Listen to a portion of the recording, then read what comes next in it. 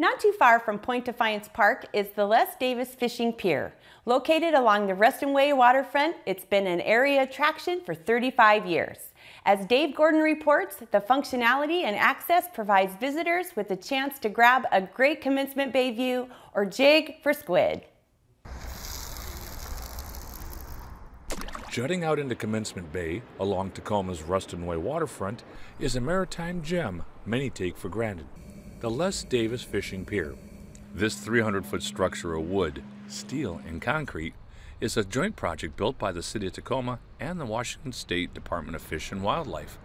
It's more than a pier to hook the big one. It's also a tourist curiosity for folks to get out on the planks to capture those gorgeous scenic views of our area. Well, it's my first time here in Washington, and I think it's a very cool experience to be out here. And it has a beautiful view, too.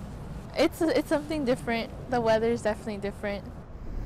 I liked Les Davis Pier because there isn't too many people and the pier is really big, so I can be by myself. This structure was built in 1983 and is named for an avid Tacoma fisherman and owner of a local fishing tackle company, Les Davis. The pier stands among the rocks and the sand of the bay, where fishing ranges from sea perch and flounder to crab and even squid. Well, I started fishing just last summer. I was trying to catch salmon after I started getting a hang of it, but I caught a lot of bottom fish. I caught a lot of rockfish that I had to throw back.